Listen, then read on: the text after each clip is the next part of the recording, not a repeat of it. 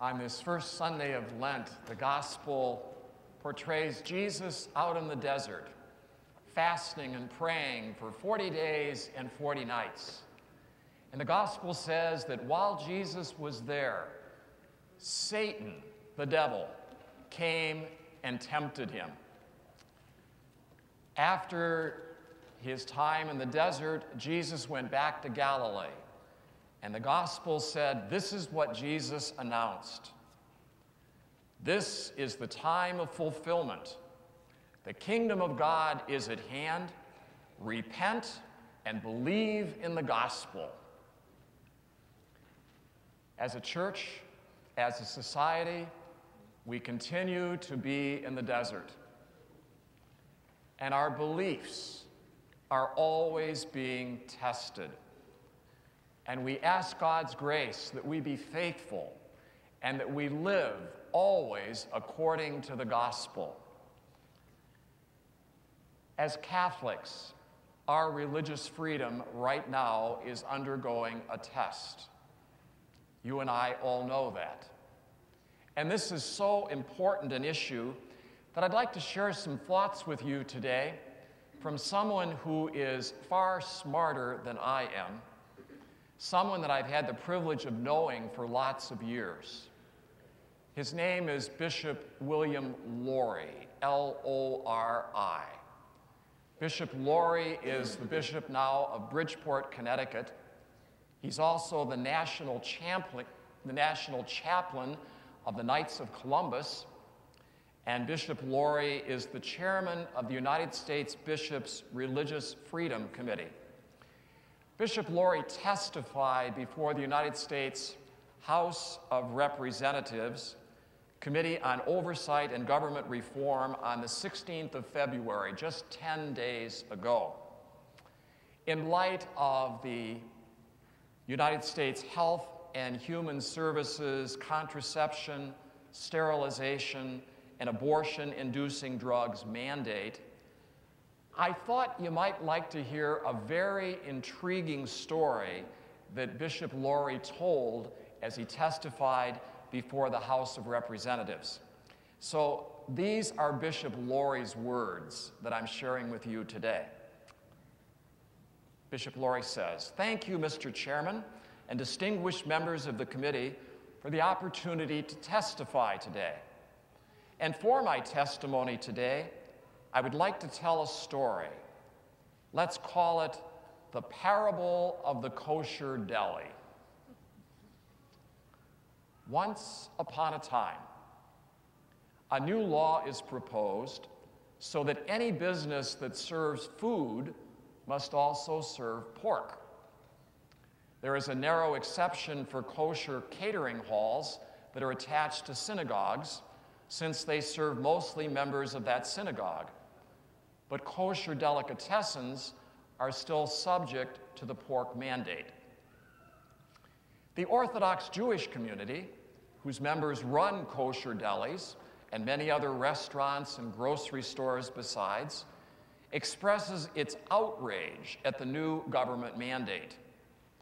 And they are joined by others who have no problem eating pork, not just the many Jews who eat pork, but people of all faiths, because these others recognize the threat to the principle of religious liberty. They recognize as well the practical impact of the damage to that principle. They know that if the mandate stands, they might be the next ones forced, under threat of severe government sanction, to violate their most deeply held beliefs, especially their unpopular beliefs. Meanwhile, those who support the mandate respond, but pork is good for you. Other supporters add, so many Jews eat pork, and those who don't should get with the times. Still others say, those Orthodox Jews are just trying to impose their beliefs on everyone else. But in our hypothetical, those arguments fail in the public debate because people widely recognize the following. First, although people may reasonably debate whether pork is good for you, that's not the question posed by the nationwide pork mandate. Instead, the mandate generates the question whether people who believe, even if they believe in error, that pork is not good for you, should be forced by government to serve pork within their very own institutions. In a nation committed to religious liberty and diversity, the answer, of course, is no. Second, that some or even most Jews eat pork is simply irrelevant. The fact remains that some Jews do not, and they do not out of their most deeply held religious convictions. Does the fact that large majorities in society, even large majorities within the protesting religious community, reject a particular religious belief make it permissible for the government to weigh in on one side of that dispute? Does it allow government to punish that minority belief with its coercive power? In a nation committed to religious liberty and diversity, the answer, of course, is no. Third, the charge that the Orthodox Jews are imposing their beliefs on others has it exactly backwards. Again, the question generated by a government mandate is whether the government will impose its belief that eating pork is good on objecting Orthodox Jews. Meanwhile, there is no imposition at all on the freedom of those who want to eat pork. That is, they are subject to no government interference at all in their choice to eat pork. And pork is ubiquitous and cheap, available at the overwhelming majority of restaurants and grocery stores. Indeed, some pork producers and retailers, and even the government itself, are so eager to promote the eating of pork that they sometimes give pork away for free. In this context, the question is this: can a customer come to a kosher deli, demand to be served a ham sandwich, and if refused, bring down severe government sanction on the deli? In a nation committed to religious liberty and diversity, the answer, of course, is no. So in our hypothetical story, because the hypothetical nation is indeed committed to religious liberty and diversity, these arguments carry the day. In response, those proposing the new law claim to hear and understand the concerns of kosher deli owners and offer them a new accommodation. You are free to call yourself a kosher deli. You are free not to place ham sandwiches on your menu. You are free not to be the person to prepare the sandwich and hand it over the counter to the customer. But we will force your meat supplier to set up a kiosk on your premises and to offer, prepare, and serve ham sandwiches to all of your customers free of charge to them. And when you get your monthly bill from your meat supplier, it will include the cost of any free ham sandwiches that your customers may accept. And you will, of course, be required to pay that bill. Some who supported the deli owners initially began to celebrate the fact that ham sandwiches didn't need to be on the menu and didn't need to be prepared or served by the deli itself. But on a closer examination, they noticed three troubling things. First, all kosher delis will still be forced to pay for the ham sandwiches. Second, many of the kosher deli's meat suppliers themselves are forbidden in conscience from offering, preparing, or serving pork to anyone. Third, there are many kosher delis that are their own meat supplier, so the mandate to offer, prepare, and serve the ham sandwich still falls on them. The story has a happy ending. The government recognized that it is absurd for someone to come into a kosher deli and demand a ham sandwich. That it is beyond absurd for that private demand to be backed with the coercive power of the state, and that it is downright surreal to apply this coercive power when the customer can get the same sandwich cheaply or even free just a few doors down. The question before the United States government right now is whether the story of our own church institutions that serve the public and that are threatened by the Health and Human Services mandate will end happily too. Will our nation continue to be one committed to religious liberty and diversity?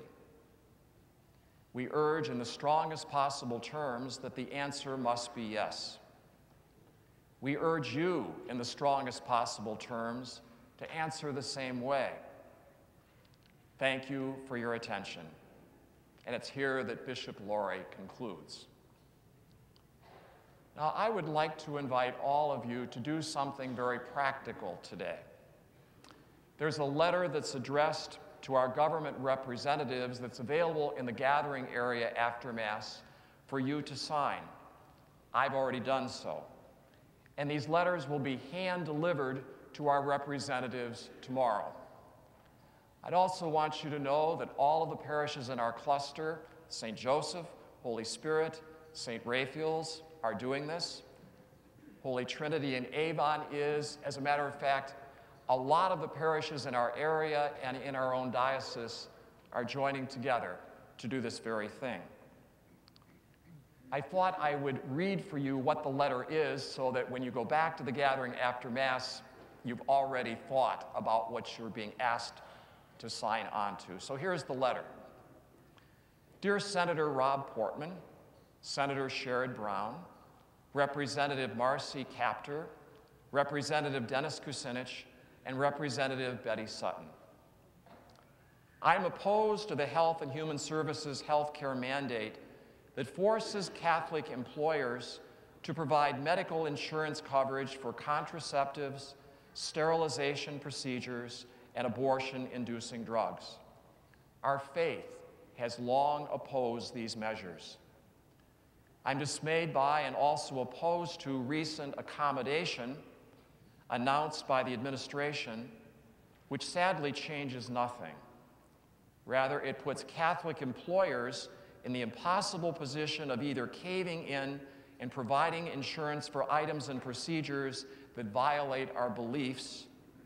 For 90% of our Catholic employers are self-insured, or paying millions of dollars in fines. In both cases, Catholic hospitals and universities and other Catholic employers are forced out of business because they are Catholic.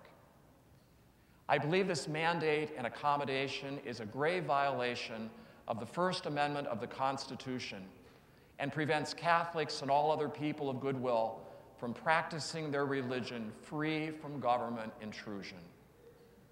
As Cardinal Timothy Dolan, President of the United States Catholic Conference of Bishops, commented, never before has the federal government forced individuals and organizations to go out into the marketplace and buy a product that violates their conscience.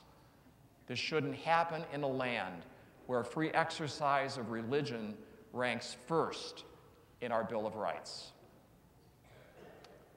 As a constituent, I'm asking you, please, to co-sponsor or at least support the Respect for Rights of Conscience Act. This measure ensures that the rights of conscience of all participants in our nation's healthcare system will be respected. Again, I encourage you to sign a copy in the gathering area. You'll find them on the tables with the red tablecloths. And let us pray that the religious liberty of all Catholics, of all citizens of this great land of ours, will be preserved and protected. And may God continue to bless America, the land of the free and the home of the brave. Amen.